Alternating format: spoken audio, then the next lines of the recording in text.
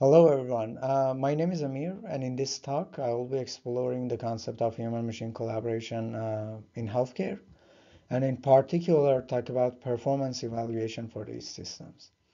This work has been done as part of my PhD research at the ANU School of Cybernetics and is a joint work with my supervisors, Dr. Liz Williams, Dr. Damith Herath, and Dr. Josh Andres. Before I begin, I would like to acknowledge the traditional owners of the land on which this research has been conducted, the Ngunnawal and Ngambri people, and pay my respects to their elders past, present, and emerging.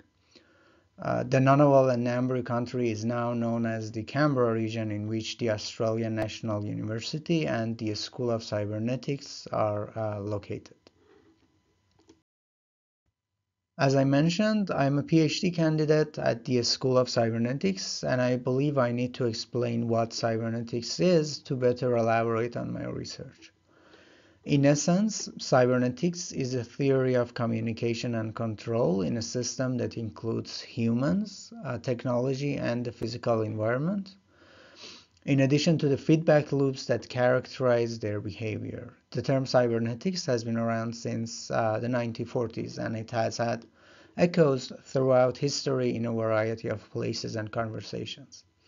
Cybernetics in the 21st century, to us at the School of Cybernetics, is a generative tool, a way of encountering and reshaping the systems around us and steering them in a safe, sustainable, and responsible way. Cybernetics provides a transdisciplinary approach, a way of thinking about systems but not being constrained by the disciplinary boundaries. In my research, this feature of cybernetics has allowed me to draw on ideas and methods from a wide range of disciplines, such as engineering, human-machine interaction, complexity science, human factors, and healthcare studies, which I will discuss later. So today I'm going to start by introducing the topic of my research and then talk about human-machine collaboration in healthcare. Next, I will go into the area of performance evaluation for human-machine collaborations and talk about metrics. And next, I will talk about performance evaluation frameworks and approaches in healthcare systems. We are all familiar with the concept of artificial intelligence, or AI, and how it is changing the way we live and work. With a focus on the impact of AI on jobs and the economy, a report by PwC Australia in 2018 predicts that we will see 3 waves of automation until 2030s, which includes the algorithm wave, the augmentation wave, and the autonomy wave. In each wave, technology changes the way we work, the skills that we need, and the jobs that we do.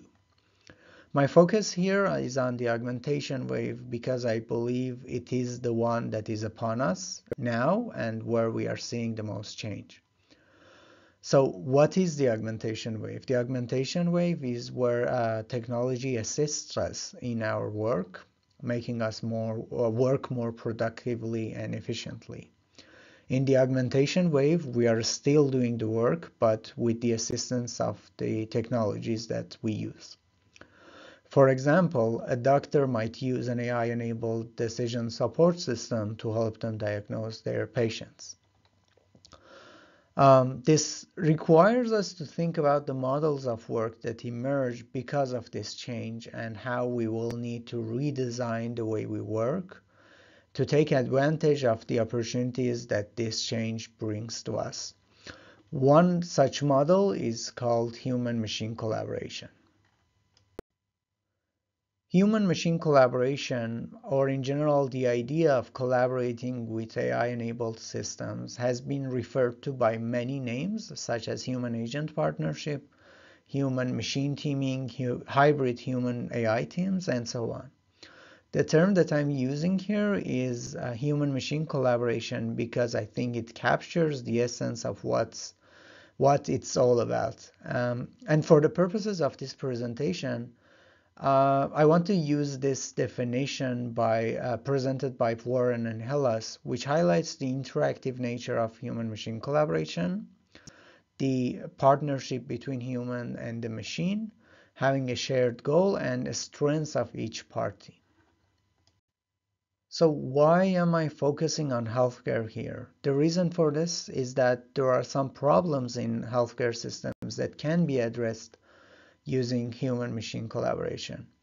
WHO, or World Health Organization, estimates an existing shortage of 4.3 million health workers and estimates that this number will reach 10 million by 2030.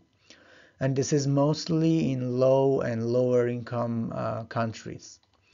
This shortage of healthcare workers may lead to increased workloads for remaining staff and negatively impact the quality of care.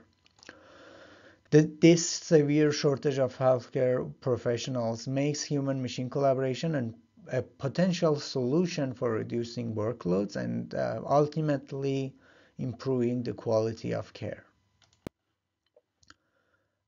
Research suggests that successful human-machine collaboration can be beneficial in general, and in our case for healthcare organizations. However, we need to clarify what we mean by using the term successful. How can we measure the success or effectiveness of human-machine collaborations? And this comes up with some follow-up questions, such as comparisons between human-machine teams and human-only teams. This opens up a discussion about performance evaluation. In addition to what I said, performance evaluation can help organizations to identify when and how these systems are not performing safely, responsibly, and sustainably, and allow them to identify situations where necessary adjustments are needed. The research on performance evaluation in human-machine collaboration stems from the field of human-machine interactions, or HMI. In the field of HMI, metrics are the central concept for performance evaluation and can be qualitative or quantitative. Metrics are typically categorized in 4 classes, including efficiency, timing, mission, and safety. I will not delve into the details of these classes, but we'll try to look at one of the challenges that exists in this area. How can we choose the right metrics for human-machine collaborations? Obviously, there is no one-size-fits-all answer to this problem, as the best way to evaluate the success of human-machine teams will vary depending on the specific application or domain, as well as their relationships and processes in different contexts. So since my research focuses on healthcare sector, let's have a look at this area to see what research tells us. To start, we can look at the structure of healthcare systems, and here I've used a structure provided by Carlton, which suggests a nested framework that allows us to look at the different levels of the healthcare system. And as you can see here in this example, there are 3 layers between a human-machine collaboration setting and the national healthcare system. To explore the area of performance evaluation in healthcare, I'm going to use a quote by Harvey Feinberg, the director of the U.S. Institute of Medicine, which highlights the importance of performance evaluation in healthcare and the quality of care as an integral part of this process. So to understand how performance evaluation or measurement systems should be designed in healthcare sector, we need to understand what we mean by quality. And to answer this question, I refer to a report by Institute of Medicine, which highlights 6 aspects of quality in healthcare. This report, which is called Crossing the Quality Chasm, outlines 6 dimensions of quality: safety, effectiveness, patient-centered care, timeliness, efficiency, and equity. So when we think about performance measurement or evaluation in healthcare, we need to think about how we can find indicators for each of these dimensions to be included in that framework. So in an effort to provide guidelines for performance evaluation in healthcare, in 2006, the IOM Institute established a framework to assist decision makers with this process. The framework consists of 8 principles, as you can see on the slide, and was defined to support the performance evaluation of the healthcare system with a particular focus on the 6 dimensions that we mentioned earlier. It should be noted that these principles are designed for a national performance measurement system. Going back to the nested structure of healthcare, now that we know there are performance measurement or evaluation frameworks for the bigger system, which here is the national healthcare system, can be a good starting point for us to design evaluation systems for human-machine collaborations. This will help us to ensure that the HMC is developed in a way that it fits the whole healthcare system and can contribute to the performance of the healthcare system as a whole. Of course, it should be noted that there are still several layers between these two, such as the hospital or clinical level.